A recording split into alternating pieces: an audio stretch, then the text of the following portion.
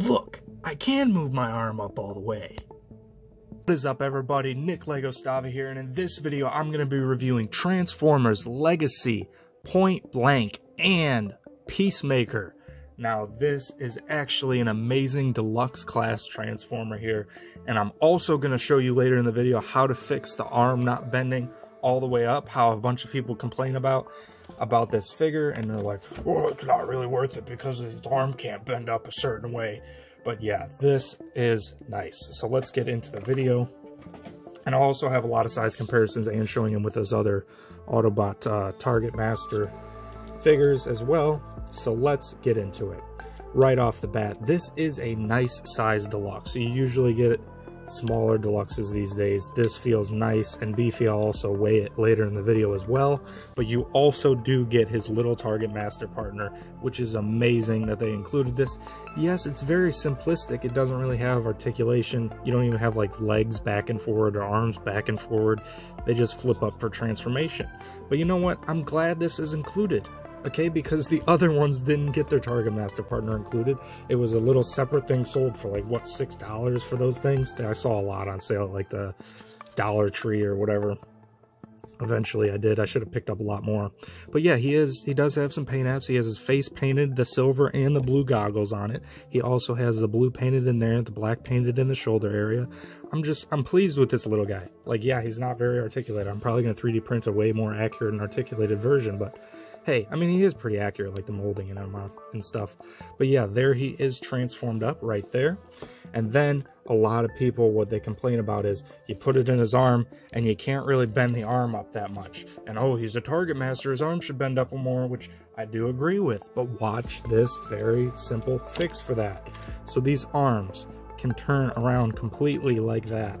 Then you could put that in there completely like that, and he can pretty much bend his arm up like that. Look at that. That looks fine on the shelf like that.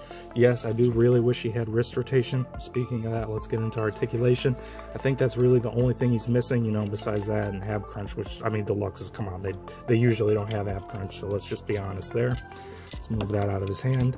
But yeah, wrist rotation seems to be all he's really missing in terms of modern articulation. You have an upper thigh swivel, a knee bend that's past 90 because of transformation. The back of his legs are hollowed out, as you can see there. 3D print upgrade coming for him eventually. And then he does have waist rotation as well.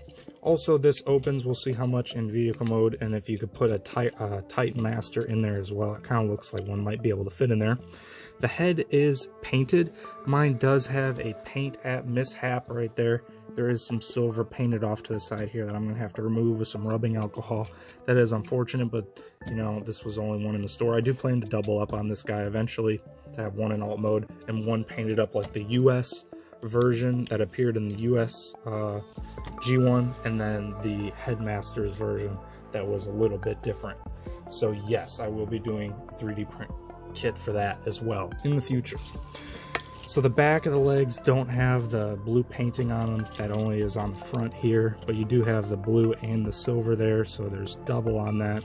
And then you got the side of the arm thing painted blue on there too. I mean, that's pretty unexpected for them to do that, you know, just to keep the front accuracy. I will compare it to the animation model as well.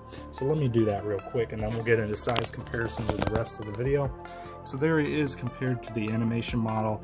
I think he's pretty accurate. You know, the windshield here, you know how they always like to throw in clear plastic on figures, but yeah, that could have been just a gray or white piece of plastic with the blue on there.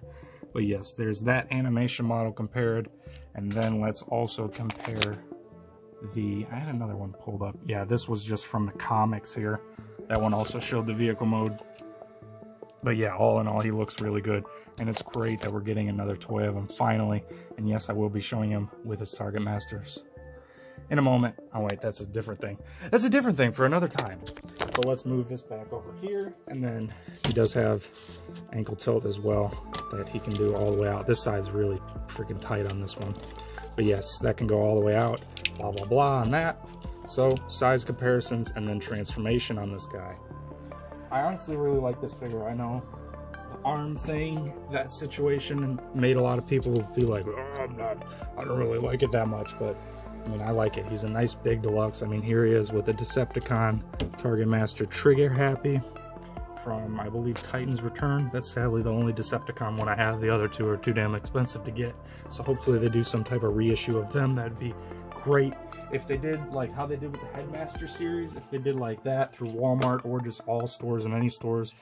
And then I also have Crosshairs as well. This was Siege, I believe, a Generation Selects, oddly enough, for Crosshairs here.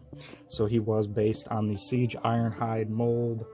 And then, guess what? I'm going to complete the trio probably before Hasbro. It could be years before they decide to do that. I haven't seen that in any of the leaks for them doing a Sure Shot.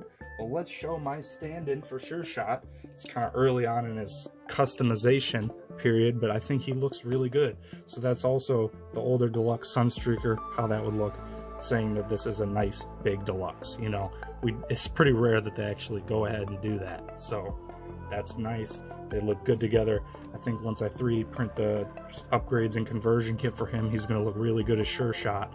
So yes, let's move that out of the way.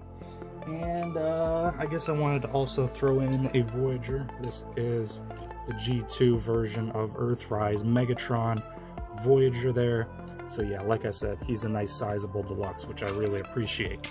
So let's weigh him real quick, and then we will get into transformation. Oh wait, and there was one other character.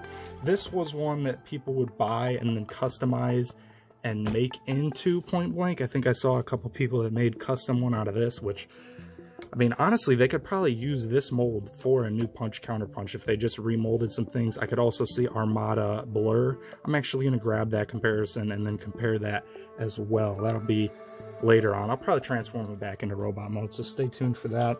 Tell me what you're thinking of him in the comments, because also this 3D print kit is what I'm working on too. I'm going to plan to have that as a separate rubber piece, so yeah, I really want the Target Masters to turn out good. I mean, the initial release of this was but with 3D print upgrades is going to be great. Let's move that off to the side here. I'm very glad that they threw in this little guy. It's very rare that you get two of these at a deluxe price point. Yes, it's simplistic, I know. But let's get into transformation on this guy. Got him all transformed up, and I have to say that this transformation, definitely from like the waist up, kind of feels like a Voyager transformation. Like, it's nicely complex, not too like annoying, but it's definitely nice. And something that really wasn't expected was these things are on ball joints and they flip over and click in there to fill in that spot. Like, they just did nice stuff on this figure. I don't know why it's getting so much hate. I think it's great. And then you have pinned wheels all around, not those crappy, awful mushroom peg ones that they try to do. Rolls spectacular, just how I like it. Yeah, nice. Let's get him on the scale. Where the hell is the scale? Right here, finally. And then I'm going to compare him to other cars as well. So let's get him up on the scale. Come on, 0 out. Don't be doing Russian letters at me. Okay, 3.126 ounces. So nice. So nice deluxe. And then, actually, I'm going to toss on him on there. 2.2. Okay, so I guess he's a Voyager. All right. Let's move that out of the way. Here he is next to Hot Rod. So look at that, a Voyager, deluxe size Voyager here, and a nice big deluxe here. So looks nice with him. And then also his tracks paired, and then this would be Crosshairs in his natural form here, but it's just Siege Ironhide right there with him. So yeah, that's what that's looking like. Looks pretty good. I am going to do transformation back into robot mode real quick, because I like the transformation. It's pretty cool, and I wanted to show other things in this video as well. So stay tuned here. Let's pop these ball joint things here. They might pop off on me. I'm just going to take them off for simplicity's sake for right now, because all that tabs in pretty tight. Also, this doesn't, since this comes up flush to this doesn't really pop open in robot mode, so just be careful about that, because that is all clear plastic. It's kind of strange. It does like open up, but you can't open it in vehicle mode, so that's definitely strange, because that has a metal pin across there too as well. So we'll see what they do with that in the future, because I do think that they're going to remold this into some other characters, which honestly I hope they do, because, oh wait, there was like one more negative in this mode, I guess. There's this gap here. I mean, there's already like 3 or 4 different 3D print spoiler options, and then this Target Master plugs in to kind of cover that up. So, you know, since this Deluxe has done so much, I think that I'll excuse it, because he seems pretty good. The QC on this one seems pretty good, so I really just, like, when I get decent things that it feels like I'm getting good stuff for my money, I'm not going to complain as much, you know, like, I think that they've done a pretty good job. Also, how this panel in here houses the head, like, that's something you don't really expect on a Deluxe, to have a whole metally pinned in panel here for the inside. Like, you don't even see that part in freaking robot mode, really. It just covers that whole back area. You know, that Perceptor even had that big back gap on it, which, I mean, I already have a 3D print thing for him. Let's flip that around here, and then, like I said, I am going to show him with some people that I think they could easily get more uses out of this mold. This is a little bit tricky to get that all hinged out of there, because it does lock in pretty tight there. There might be a better way to go about it, but you kind of, because this has this slide up here, and then you also have to hinge the arm down, so that is a little bit, just be careful there. And also the plastic quality here, it seems to be a little bit better than my Armada Starscream, and I presume many of them. And this looks like it's on a slider a little bit, is it? No, that's just kind of how that is. Alright, so yes, there he is, transformed up again, back into robot mode. So nice and nice. So let's show him with some other comparisons. I think that they could easily, oh wait, I gotta pop those pieces back on here in a second. I think that they could get an Armada Blurr out of this, and also a Cybertron one with just a different head and different colors. So I definitely think they could do that, because how the shoulders are on this, you just look at this flipped around, you know, just some different molding. I think they could get to that pretty easily. And then I also think, I know they already did it in Earthrise, re-releasing the Power of the Primes one here, but I do think that they could do a new punch counter punch by, like, remolding this. Of course, I'd love it to look like a Fiero, you know, that'd be great. Because this Power of the Primals one is not that great. Honestly, the more I think about it, it's not that great. And the better color version than the Amazon exclusive Criminus Domino's Pursuit or whatever, it's better colors, but honestly it just costs too damn much. And this one, the blue, the light blue and the yellow really just don't do it for me. I even, like, painted that someone orange on the back, but I don't know. I think that this could easily be outdone by using that. But enough babbling. I think this video's went on long enough. I hope that you enjoyed it and stayed to the end, because I do like this figure. It might even be in my top Deluxes of the year, honestly, because this is pretty dang good. You know, I mean, just these ball joint things, it is hard to kind of get him to flip around and stay on the ball joint, getting him into vehicle mode and stuff. But honestly, for a Deluxe, he's nice and sizable. He feels, you know, good for the money. Honestly, I really just cannot complain.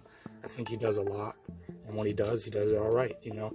The arm thing is a little bit of a situation, but, you know, Crosshairs, let me bring him back up here as well, and also throw freaking Crankcase up here too. I have a rant to do when I do my yearly roundup with him in it, so I probably won't do a separate review for him. Where the hell did I put Crosshairs at? Jeez. His arm only goes up to 90, so I don't know why people really cried. Oh, here he is. There's not too many things going on at one damn time. But his arm only goes up to 90. People really weren't complaining too much about him, you know? So, it is what it is. So, 3D print upgrades coming to make him even better, as well as the other Target Masters. You know, we'll probably see Sure Shot probably the next couple years, and I hope that he's at least as good as this Point Blank here. They call him Point Blanker for marketing, or not marketing reasons, for legal reasons. No, it says Autobot Point Blank. Alright, yeah. So they just put Autobot in front of it. So have a great one. If you're new, watch other videos. Decide if you want to subscribe. If you're already subscribed, thank you very much. Please be sure to drop a like. It really helps out. It's a way to help the channel out for free. And have a great one. Peace. Bye-bye. So they said that the Sure Shot mold might be a Mirage retool. So let's actually just show them next to Mirage real quick. So that's what that would look like. I mean, I don't know. It seemed to me like Sure Shot was supposed to be taller, kind of on par with him. So I don't know if that's the right mold to use for when they do a sure shot, so that's why I'm going ahead and just making my own sure shot, completing the trio right now, and then if Hasbro does it good, then Hasbro does it good. But if they do this, that just doesn't look right to me, so I definitely had to include that in this video. But I didn't see any product listings for it. I just heard like at least a year or so ago that they were going to make a sure shot out of the Mirage, so we'll see what happens there.